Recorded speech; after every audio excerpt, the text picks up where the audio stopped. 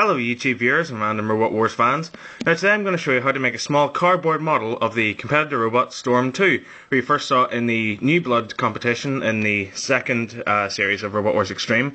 They then went on to be runner-up of the 7th Wars, and were also the champions of the 3rd World Championships.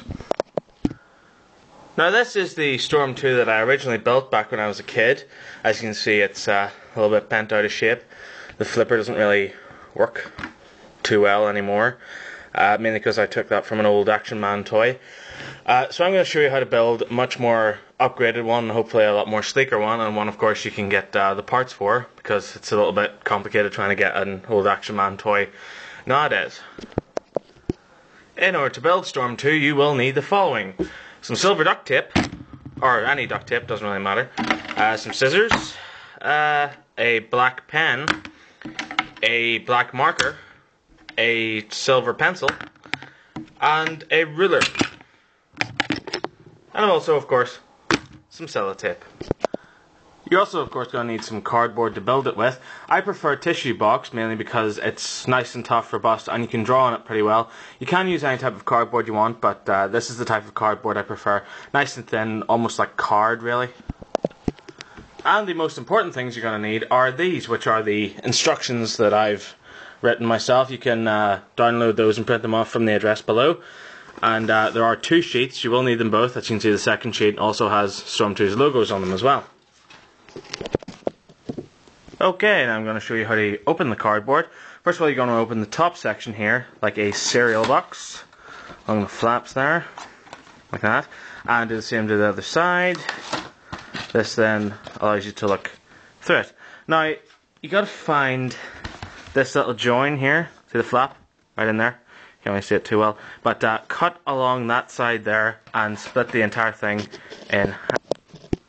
Okay, and once you have a cut, as you can see, it opens up flat like that. Now what you're going to do is slice this entire panel off here. See at the bend there? So as you can see now, we have 2 separate pieces of card. Now you want to get rid of this one, recycle it, stick it in the bin, and this is the piece of cardboard we are going to be dealing with. Okay, now we're ready to go. So you're going to want to take your instructions you printed off, and you're going to want to draw both sheets of paper, everything that's on it, onto this piece of cardboard here. And when you've done that, it should look like this. It's just a little guideline. I wouldn't say this is an actual rule, but keep all the parts from the first page of the instructions on this side and all the parts on this side, because of course the first instructions page was the body and the second instruction page was the flipper. So try to keep those in half. Also, once you've done that, make sure you colour all your bits in, add all the detail like the wheels, colour in parts that are black, etc, etc, all the parts that are silver. And then what you want to do is lay it flat down on the surface here. You want to take your sellotape, which is here, and you want to cover the entire front of this section with all your designs on it in sticky tape. So coat the whole thing, and then meanwhile on the back you want to cover it in duct tape. This is going to make it nice and thick and robust. So get your tape out and just flatten it down there. This will give it a lot more support. Now the next thing you want to do is cut all your shapes out. Okay, and once you have all those cut out, as you can see on the front, they're nice and laminated, which protects them from damage, and on the back they're all covered in duct tape, which makes them nice and strong and robust. Now we're going to start putting it together. So first of all, you want to take your back panel here and attach it to this. As you can see, it's now taped into place. Now you're going to add your side panels. Okay, so as you can see, Storm 2 is now sort of starting to take shape. Now you're going to add your front support, which is this section here, and it fits right across the front of Storm 2. Okay, now that's attached. Remember to remove this section at the front here. Now we're going to add the front section here. And once that's been attached, you're going to want to add these little triangles here, which fit on either side of the front scoop. Alright, now it's time to add your internal side supports, which fit inside here on either side. And as you can see, whenever they're attached, it gives the inside a little bit of a pyramid look, And this is just to make sure it's nice and tough and robust whenever you smash it into other robots, because of course Storm 2 is a pusher and it hits other machines at great speed, so when you're playing you don't want to crumple your Storm 2 in the process. So like I say, this is just to give it a lot more strength. Okay, you can now set this to one side because we're going to start working on the flipper. Now first of all, you want to take your flipper bottom and attach both your flipper sides to either side, like so. Okay, and as you can see, you have this sort of arrow shape now. Also, don't forget to attach your flipper bottom here. And you want to fold all these sections up and tape that into place. Okay, now it's all taped into place. You can add your top panel here. And now that that's in place, as you can see, the flipper is almost complete. You're going to add your little front section, which is this, just to there. And remember to add a little bit of a tiny lip at the front here, just so you can get some purchase whenever you're flipping other robots. Okay, and with that, your flipper is now complete. This should then slot into place inside Storm 2 here. So you can see it can flip up and down. Now in order to attach the flipper, you want to take your little flipper hinges here, and you want to take a bit of sellotape and put it onto it.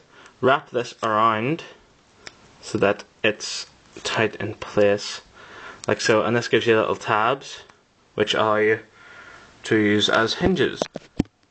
Okay, attach your little hinge to the back of the flipper here with one half so that it moves upward like that, and go and do the same with another little piece of card, same thing like this, and attach it further up the flipper.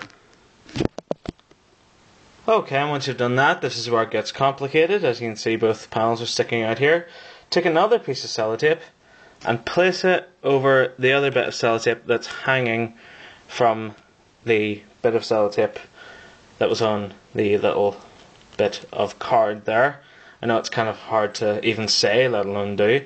And you also want to do this with your back hinge as well.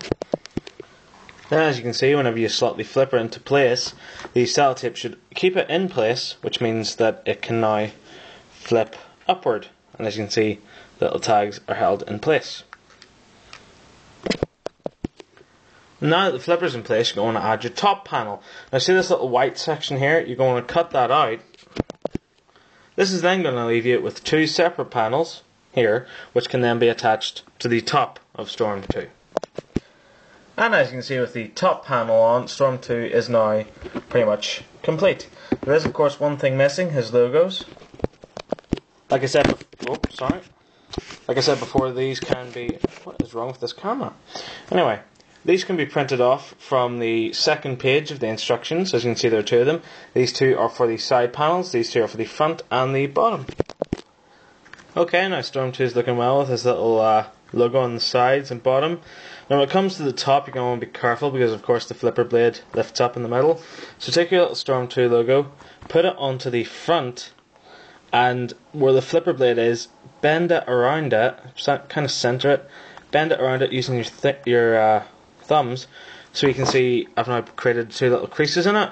You want to cut those out along that line. So as you can see, whenever you attach them, it still says Storm 2, but the front flipper can still flip out, and when it returns into place, it doesn't look out of shape. I would recommend whenever you split it into three, put the OR and the 2 onto the flipper blade first, then you can add the ST and the M on either side, just so it looks in place and it gives you kind of a guide. Okay, and as you can see, Storm 2 is now constructed, and here he is next to his older counterpart that I built as a child. As you can see, I think this Storm 2 looks a lot more accurate, don't you? I certainly do. Yeah, so as you can see, flipper and all works. You can just flip it by grabbing it at the top here. As you can see, there's a little bit of a lip. You can just use it and pull it, and the flipper lifts up into place and down again. And it's quite tough, quite strong. You can use it to flip about. So thanks very much for watching this, and good luck when you try to build it. If you do try to build it, I'd love to see it. So if you could make a video of it and stick it online, that would be fantastic. Also, if you want a challenge, there's also a how to make your own Behemoth online. As you can see, it's in scale with Storm 2. So you can have a go at building both of those. So thanks very much for watching, and I hope you liked this video. Also, a few other points to note as well. The Storm 2 that I've built is black, whereas in the show I think it was a really, really dark green. It was a weird colour. So if you want to try building it that colour, that's absolutely fine. You can go ahead and do that.